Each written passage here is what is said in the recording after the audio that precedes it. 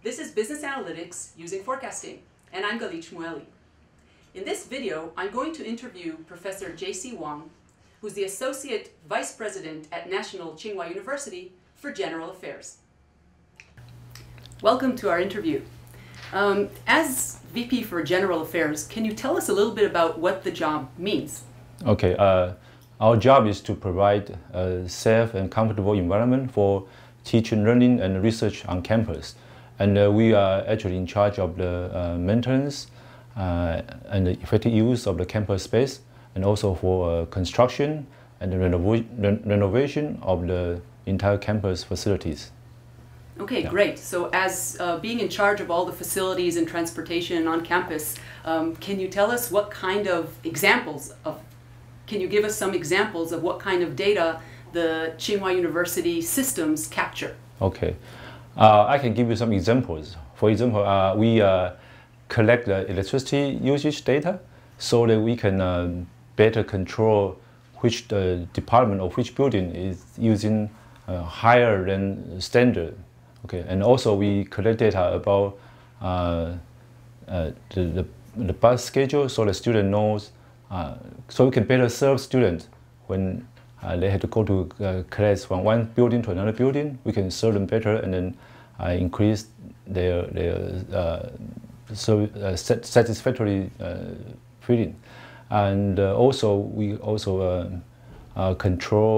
monitor data for some poisonous material, because we are a research university where we have many kinds of experiments conducting on campus. Some of them are using some of the liquid or material that can be poisonous. So we have to keep this kind of data on record, so we can know whether the waste disposal is safe, or do they have doing the right job for a certain kind of material.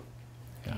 So with so many different data sources, you have data about buildings and about utility usage. You have data about students and their enrollments and the classrooms that they will be sitting in, and about their movement in campus. What kind of forecasts would help? What would you like to have been able to forecast? Okay.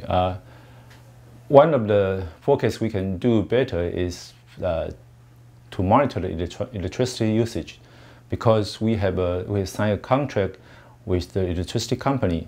So it's, if we can use the electricity among the specified quota, then we can pay a regular amount of money for that. But our usage is going beyond the specified quota, then we have to pay some kind of extra penalty for that. So it's very important for the university to have better control of the electricity usage. So we can, for example, encourage some experiment to be conducted in the nighttime, or sometimes we have some class or some heavy usage of the electricity event to take place in the nighttime. Okay, and the other thing is like for bus schedule. Okay, we see students going from one class to another class. We have to keep record of who is going from where. For example, some of the students coming from outside campus, so they were coming from the main entrance to the building. Some students actually live in the dormitory, so their travel distance is only from the dormitory to the building. Okay, so we have to take all this into account and then to decide where to allocate our bus. And then because the bus is not owned by our campus, we kind of rent it from some bus company, so we have to provide them a fixed schedule so that they can send the bus to campus. So it's not like some students say that, why don't you send the bus when we have a long line here? We cannot do that. We have to have a schedule so that the bus company can arrange the bus. Okay.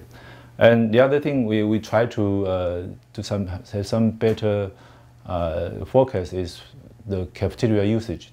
We know many students come to cafeteria at about around noontime. Okay, and then no matter how big the space is, we cannot provide all the service at the same time. So we had to better monitor the students' usage, and then to provide some kind of a coupon or provide some discount for students so they can better allocate, and then the students don't feel it's too crowded when they have the lunch. Yeah. Great. So these are 3 great examples of why the university can actually use forecasts based on the data that they collect on their utility usage, on student information systems, and from different transportation sources. Thank you very much for sharing this with us, and I hope that we can help with forecasting more on our campus. Yeah, good. Thank you.